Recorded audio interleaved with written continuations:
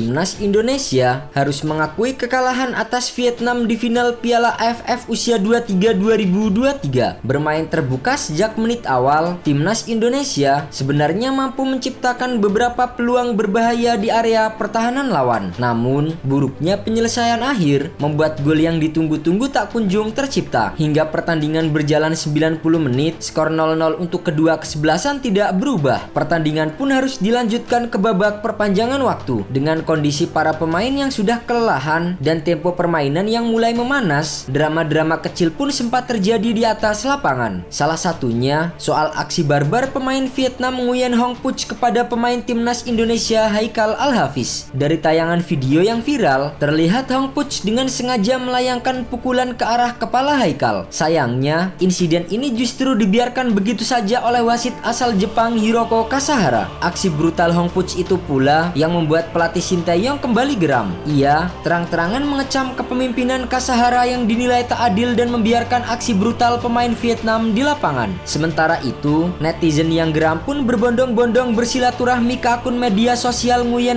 Phuc hingga membuat akun sang pemain lenyap dalam waktu sekejap. Nguyen Phuc adalah fullback Vietnam berusia 20 tahun. Phuc bermain untuk tim usia 19 banyak 8 pertandingan, 7 laga untuk tim usia 20 dan 1 laga di tim usia 23. Saat bermain di level tim usia 19, ia juga ikut ambil bagian saat melawan Timnas Indonesia usia 19 yang diperkuat Marcelino Ferdinand dan kawan-kawan pada 7 Februari 2022 di ajang Piala AFF usia 19.